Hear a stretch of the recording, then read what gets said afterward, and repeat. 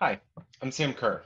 I'm a principal product manager here at GitLab, and today I'm going to be talking to you about the new coverage guided fuzz testing that we're releasing as part of GitLab 13.3.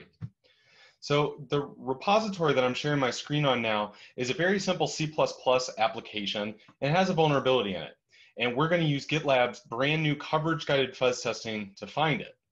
What coverage guided fuzz testing does is it's trying many different, sometimes thousands or even millions of different inputs to your app to try and find bugs and crashes that traditional QA processes might miss.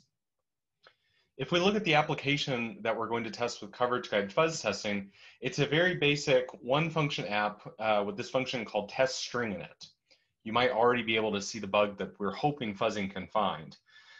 Namely, this function is taking a flag, it's comparing it against user provided input in this source string, and if the flag and the user's input match, the function will return 0.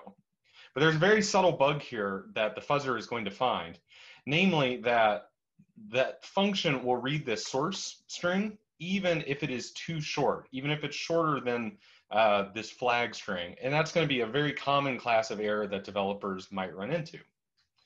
So if we wanted to add fuzz testing to part of this project, the only thing that we're going to have to do are two different steps.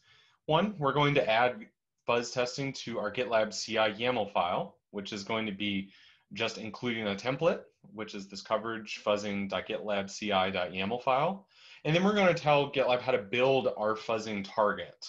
And this is fairly straightforward C++. This example uses CMake, but we support GNU Make, or if you're just running on the command line, you can do that as well.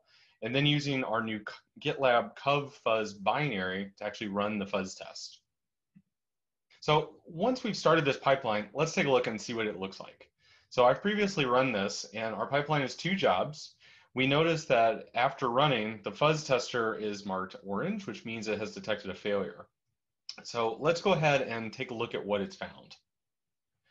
And sure enough, there's a big error log here. The fuzzer has found that crash that I pointed out earlier, and it provides all sorts of different information about where it crashed and how it crashed to allow you to debug it or to create a bug and work with your team to figure out what's going on. So this is the raw output of the fuzz tester, but with GitLab, you also get all that same information in the same places you're used to seeing test results and security results. Namely, if you go to the security tab, all of the different crashes found by fuzzing will be reported in the same vulnerability interface you're used to.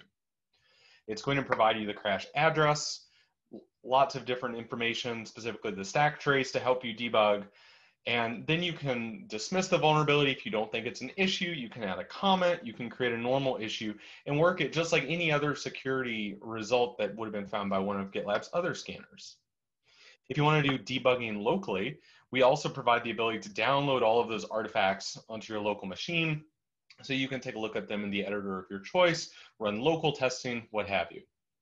And it has a very brief overview of coverage guided fuzz testing and what you can do with it as part of GitLab 13.3.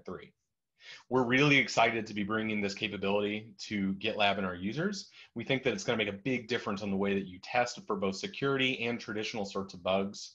We're very excited to see what you do with it, and we would love to hear your feedback about what works well or what we could do better. I'll leave some links in the description of this video below to our product documentation, our product direction page where you can read more about where we're going with fuzz testing, as well as a number of links to other videos you might find helpful. Thank you very much. Appreciate your time.